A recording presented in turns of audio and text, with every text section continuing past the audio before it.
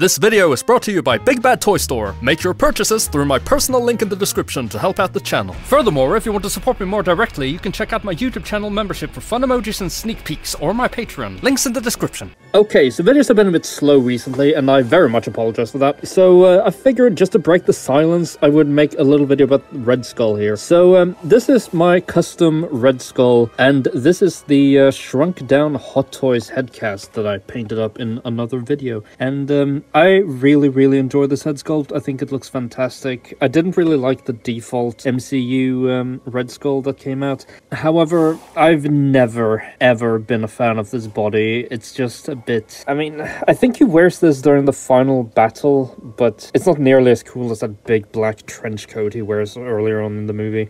And so, as luck would have it, the What If figure actually sports this trench coat.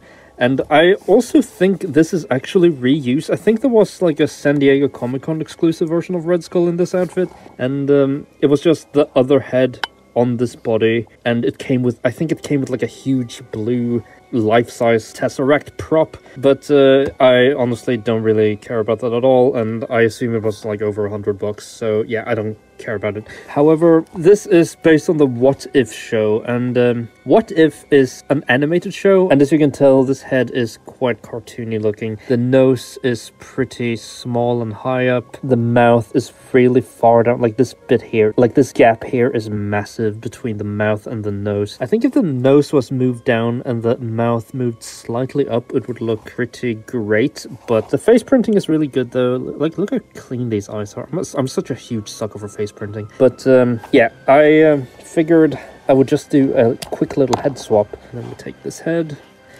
and I can already tell the skin tones aren't matching at all, but already, wow, this looks so much better.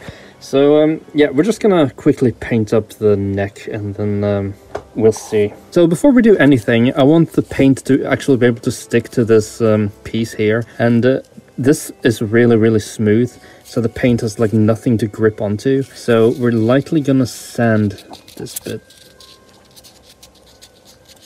We'll just use some kind of fine grit sandpaper, and you can see here how it like brightens up, and that means that all the like oils on the figure and stuff are gone. Okay, so everything is gritted up a little bit, and now we're just gonna use some Vallejo black and some Vallejo red mixed together, and we'll just put this on like so. And here is the swap complete, and I think this just elevates the figure to a completely new level. This body is perfect. This head looks fantastic on the body. And just for like comparison, here's the original, well, the original body I used with the What If head. And you can kind of just see the difference in detail.